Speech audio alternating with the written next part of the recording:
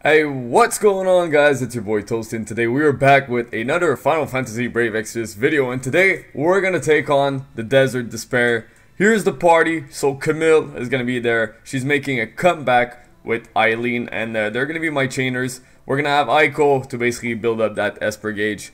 Siege 100% evade tank or 95%, something like that. And Folka is basically just there to cast some status immunity and all this good stuff. So this fight actually really easy, as I keep looking to my left. Really easy fight. Basically the hardest thing to do is just making sure that you're able to kill him with a limit burst, so you don't overkill him too fast. And so if you have a 100% evade tank or just a physical cover tank with a lot of defense and spirit, you're gonna be good. But just here we're gonna go for a stylish form. Folka, like I said before, she's just here to do like these things right here. So we're gonna make sure that our party is not gonna get any status ailments, because I think he can stop us. Is there a stop? Yes, paralyze and stop. So we want to make sure that this doesn't happen. So you don't need a buffer. On turn 1, what I'll do is I'll probably not boost my fire resistance right now. We're gonna go Earth Shattering Blade. I did not awaken them because basically it would be maybe a waste of power crysts. So we're not gonna do this. So let's wait before we chain, let's get some LB gauge fill rate and also build up that Evo. Put a little bit more volume in here, and let's chain those two girls together.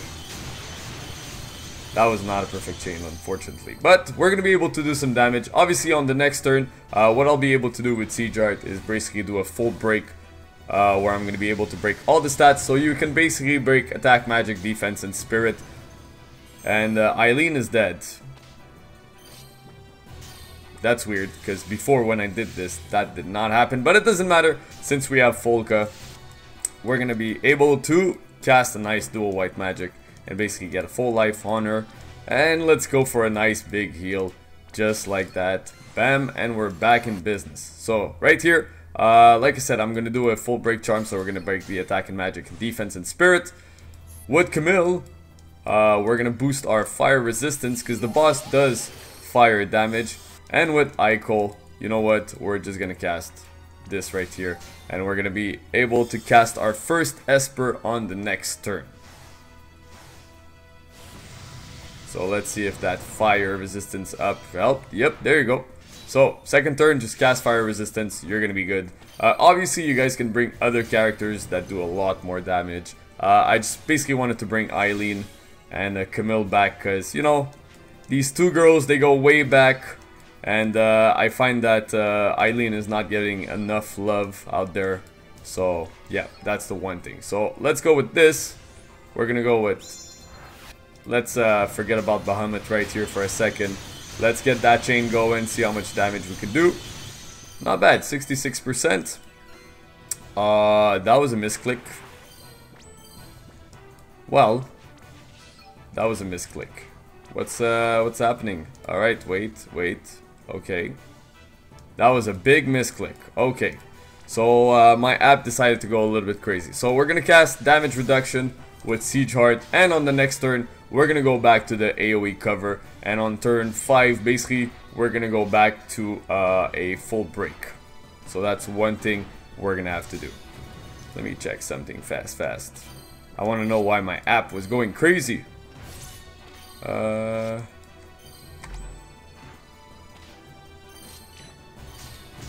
I put it like that.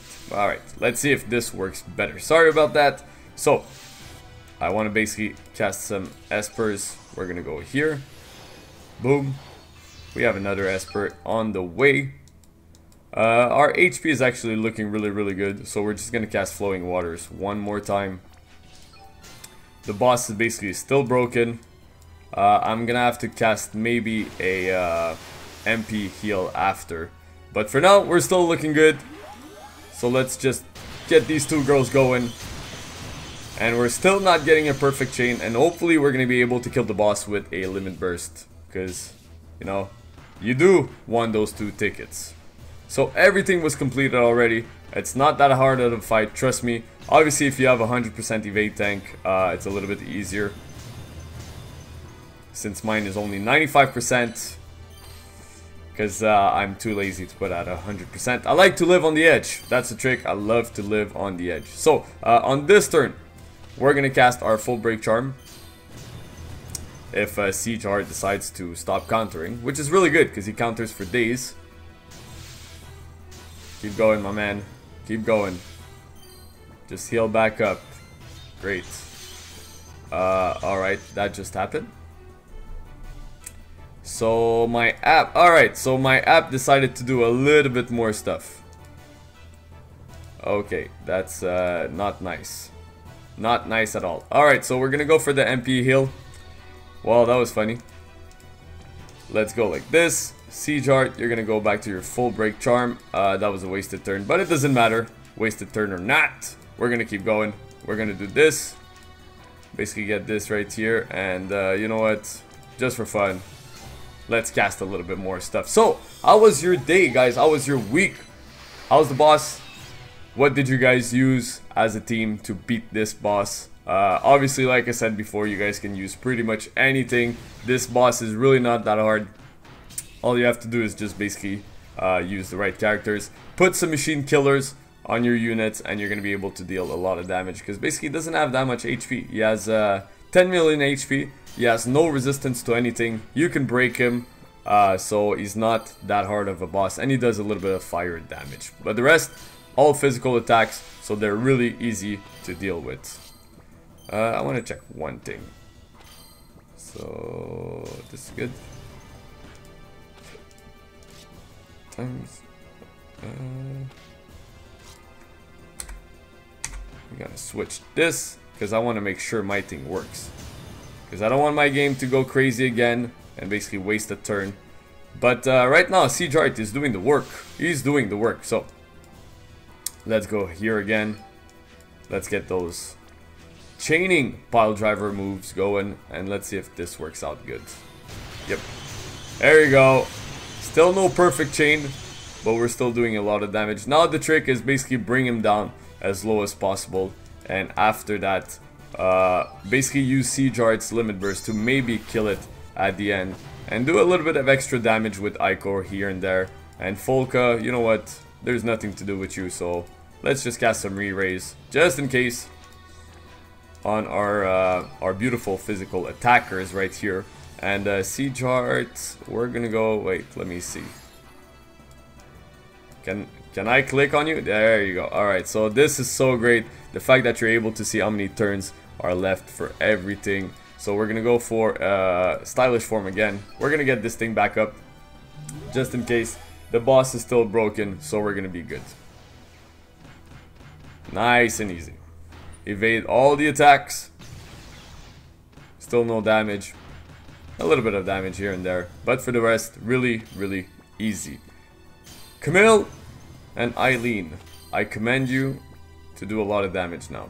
Obviously, if you guys bring a buffer, things could be a little bit easier, since you're going to be able to deal a little bit more extra damage. But for the rest, like I said, if you just keep his physical attacks 100% evade and basically keep your fire resistance up, it's not that big of a deal. And obviously this guy is just countering for hours. So let's see if we can finish the job right here. Let's go bam. And let's go bam. Obviously if we had perfect chaining, I think we'd do a little bit more damage. But can he finish the job?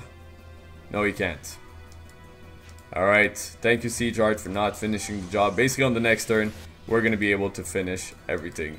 And just in case, we're just going to go for this one more time. Because on the next turn, the boss is going to be dead. With Camille and Eileen using their beautiful, beautiful limit burst.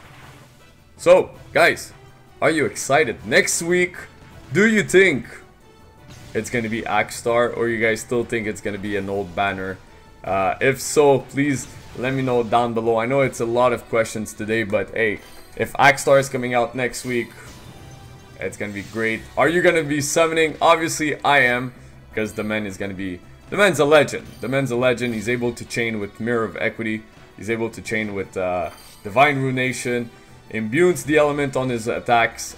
He deals a lot of damage, guys. So if you keep your Lapis for him, that's gonna be a good choice. And also, how did you beat this boss? I want to know the team that you used. How many turns did it took you? I think it would have been a little bit faster because this video is getting a little bit longer. Basically just because Xenogears decides to counter everything, and I wasted a turn with these two girls right here. But for now, let's finish the job. Let's kill this boss right here. Get these girls going their limit burst. Ba-bam, ba-bam. Camille's limit burst is actually really cool. So is Eileen. But I wanted to show a little bit of love to Eileen and Camille, especially because she got her ability awakenings.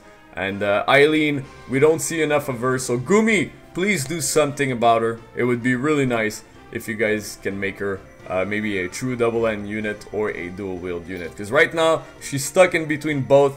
I don't know, give her a dual cast ability, something that would make her a little bit better. But we got everything.